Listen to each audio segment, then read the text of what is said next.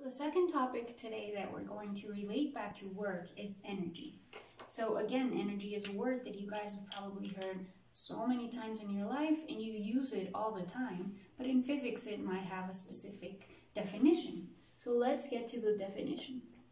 So energy in physics is actually defined in terms of work.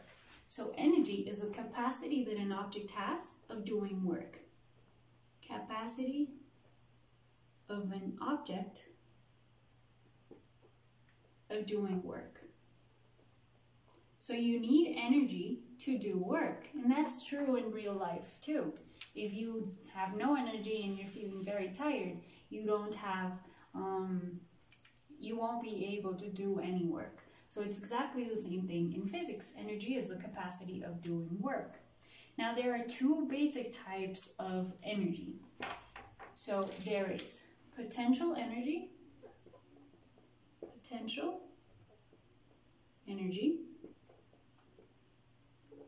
and there is kinetic energy. So we're going to call potential energy PE, like physical education, and kinetic energy KE. Now what is each of these? So the definition of potential energy is energy that is stored and that has the capacity for doing work, but is not yet doing work. So potential energy is stored inside the body, stored and has capacity of doing work. And because work was done when there was motion, kinetic energy is energy that is already doing work. So kinetic energy is any energy of motion. So when there's motion and work is being done.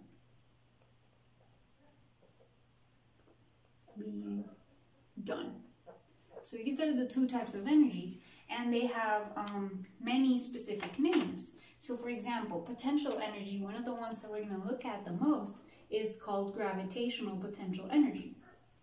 Gravitational. So gravitational is what every object that is above the ground has. And that means that if I hold this marker up here, it has energy and it has gravitational potential energy. Why? Because if I let go, it's going to start moving. So it's going to be doing work. The force of gravity is going to do work as soon as I let go, and it's going to start moving. So let's see what happens when I drop it. As we thought it would, the object started moving. So that means it had to have some energy stored inside it to be able to start moving as soon as I let go. So that's gravitational potential energy. Another potential energy is called elastic. So elastic potential energy is what happens when you have something that has elasticity. So you have a rubber, you have something to hold your hair with, you have gum, anything that when you stretch, like a spring, also when you stretch, if you let go, it's going to move back to its original position. So anything that is stable there, but as soon as something changes, it starts moving, that means it had to have some energy stored inside it. So that's elastic potential energy. Another one is electric potential energy. So that's what our systems have when we convert energy into light. When we turn on a light bulb, there had to be some electric potential energy stored inside it so that it could turn on when we needed it to. There's also nuclear potential energy, which is what the nuclei of atoms have, and atomic potential energy, which allows us to create atomic and nuclear bombs when we do something, when we break open the atom or when we break open the nucleus of an atom. So there has to be some energy stored, actually a huge amount of energy stored, so that an explosion can take place when we change the characteristics. And another example is chemical potential energy. So this is the one that we have inside our bodies that allow us to do work. So we eat, we take in food, we process it, and that gives us energy to maintain our bodies at body temperature, to do force. I can throw this eraser because I have enough strength in me, because I converted the energy of the brownie that I ate yesterday into force that I can use, and kinetic energy that I can use. So these are just some types of potential energies, the most common of them all. And kinetic energy is the energy of motion. So basically anything that has motion. So once something is moving at a speed different than 0, just any speed, it has kinetic energy. We'll see the specific equation of this next class, but right now you just need to know that if it's moving, doesn't matter at what speed, doesn't matter if it's accelerating or not, just moving at all, it has kinetic energy. And there are some kinetic energies that are about energy being lost to the surroundings. So heat is energy being lost to the surroundings. Sound and light are energy being lost. So this is energy lost. So for example, when friction does work and it's stopping things, you can ask yourself, where is the energy going? But if you touch the surface, maybe it got hot.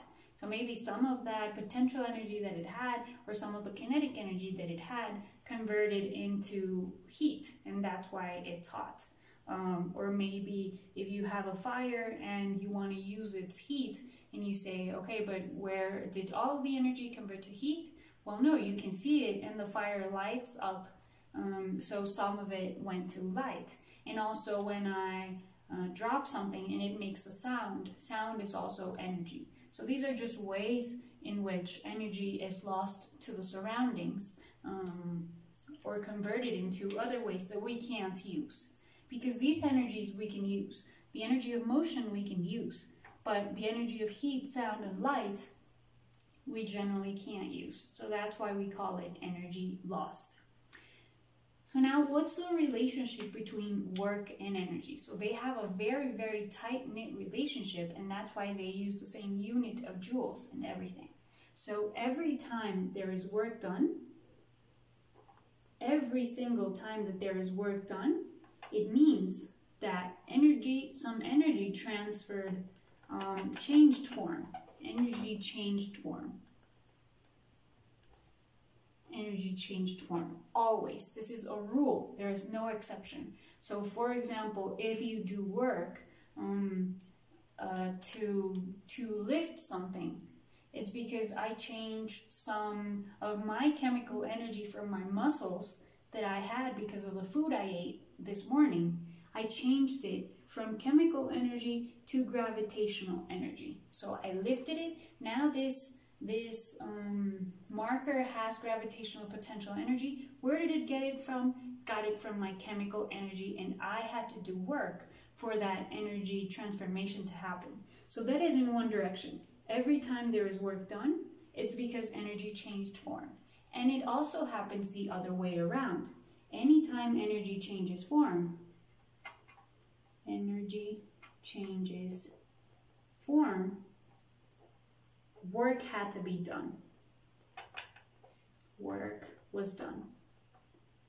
Yeah, so always, always, always, if you have something moving and then suddenly that became electric energy and turned on a light, it means that that electric force had to do work. So a force is doing work somewhere if energy is transferred from one form to another.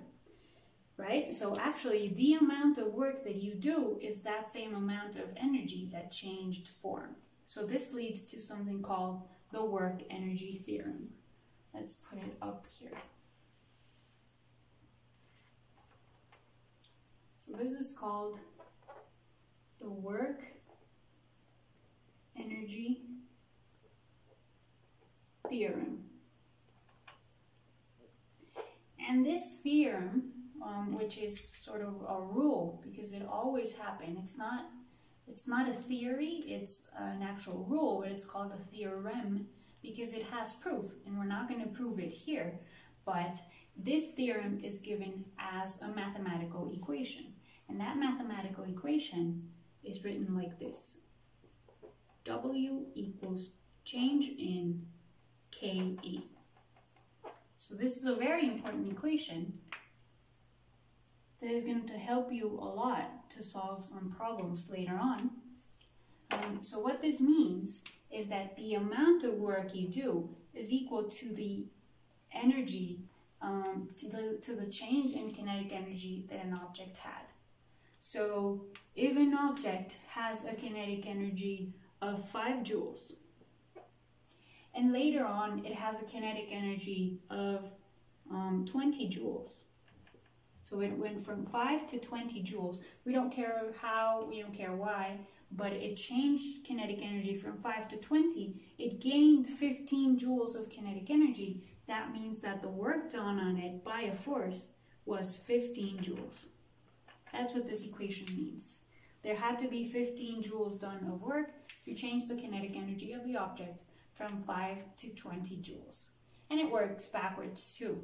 If you give something, if you apply, if you do a work of 3 joules on an object, and before it was still, it wasn't moving, it didn't have any kinetic energy, so it had a kinetic energy of 0 joules.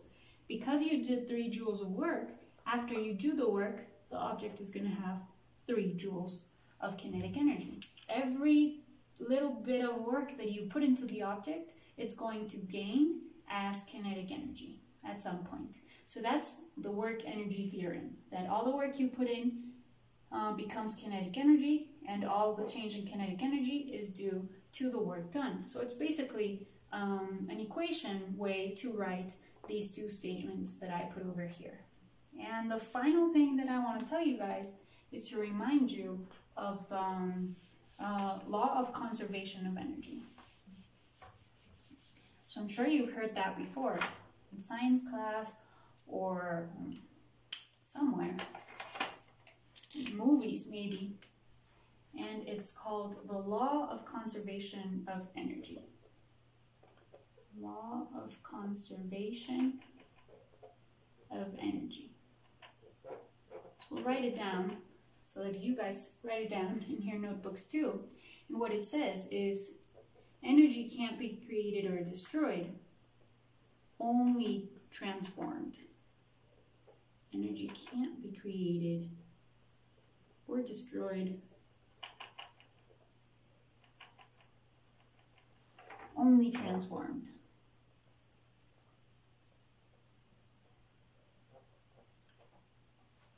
So what that means is that from the very, very beginning of the universe in the Big Bang, or whatever happened before the Big Bang, there has been a total amount of energy that is constant. None of it has disappeared. It only changed form. So if before there was a lot of potential nuclear energy, now there is a lot of kinetic energy and elastic energy and electric energy. It keeps changing forms one way or another, but it's never destroyed and it's never created. So there won't ever be more or less energy in the universe than what was at the beginning of life, of the universe itself. So the way to write this in an equation is it's something called mechanical energy. Mechanical energy is constant. So constant is the important word here. And what is mechanical energy? You might be saying, I haven't said what mechanical energy is. So mechanical energy is the sum of kinetic and potential energies. So mechanical energy is kinetic energy, what you call Ke, plus potential energy, Pe. So if I had this marker here, and the only thing it has right now is gravitational potential energy. Maybe it has, I don't know, 20 joules of gravitational kinetic energy, potential energy, sorry. And it's not moving, so kinetic energy is 0. So right now the marker has 0 plus 20, which gives us a total mechanical energy of 20 joules. When I drop it, it's going to lose gravitational potential energy because it's not going to be that high up anymore. And at some point, it's going to reach the ground with its maximum velocity. So remember, its maximum velocity is right before it hits the ground. That speed is going to give it a kinetic energy. So because the mechanical energy is constant, this means this equation has always got to give 20 joules. At the beginning of the road of the marker, and at the end and in the middle, it always has to equal 20. So at the end, when there's no more potential energy, that means that all of it has to have been converted to kinetic energy, right? So this is at the top, this is at the bottom. But at some other point, maybe at the middle of the journey, there was 10 of kinetic, and so there had to be 10 of potential to give the 20. So it's going to go through every one of these steps, but it's always going to equal the total of 20 joules of mechanical energy. So the law of conservation of energy doesn't apply to just kinetic, because as you see, kinetic changed from 0 to 10 to 20, or to just potential, because potential changed from 20 to 10 to 0. It only talks about the total energy or mechanical energy, which was always constant at 20 joules. So that is energy, work, and the work-energy